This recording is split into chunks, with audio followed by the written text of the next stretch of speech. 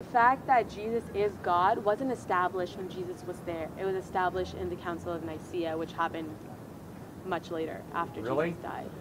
Really? Jesus' divinity was established in the Council of Nicea. You really believe that? That's what I've been taught. I went to a Catholic school. Well, they taught you wrong. And the second thing that... Let me prove it to you. Philippians, written in the 40s AD. We are talking 7 to 14 years after the death and resurrection of Christ.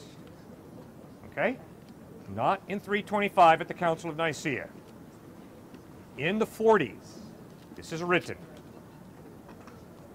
Your attitude should be the same as that of Christ Jesus, who, being in very nature God, did not regard equality with God something to be grasped, but made himself nothing, taking the very nature of a servant, being made in human likeness.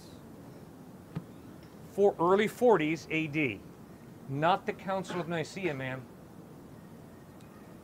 Followers of Christ, right from the get-go, did not view him simply as a good teacher. They worshipped him as God.